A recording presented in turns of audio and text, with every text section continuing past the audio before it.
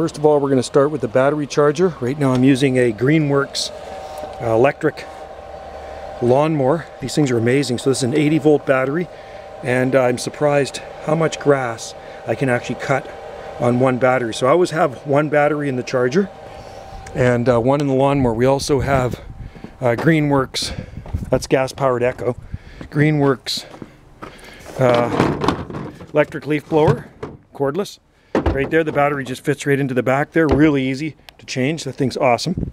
And then I never thought I'd be much into these electric things, but they're actually pretty amazing. So in one charge, so far, I've cut all of this. Here's the weed whacker.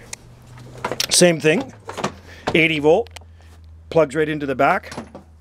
The lawnmower is a bagger, and it also has the mulcher in it.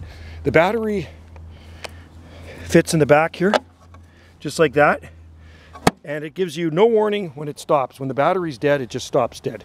That's the way it works. Then you just put the other one in. So I'm bagging it right now. To start it, you press this button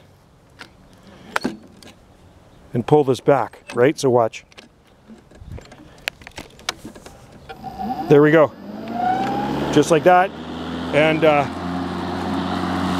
I have it on setting number 4 for height. You can adjust the height on this one. This is a really nice lawnmower, and it's amazing how much power this thing has. So this is the Greenworks electric lawnmower, and I am very impressed. I don't have any lawn at home, but me working for the Parks Department for a couple of decades and mowing a lot of lawns and sports fields,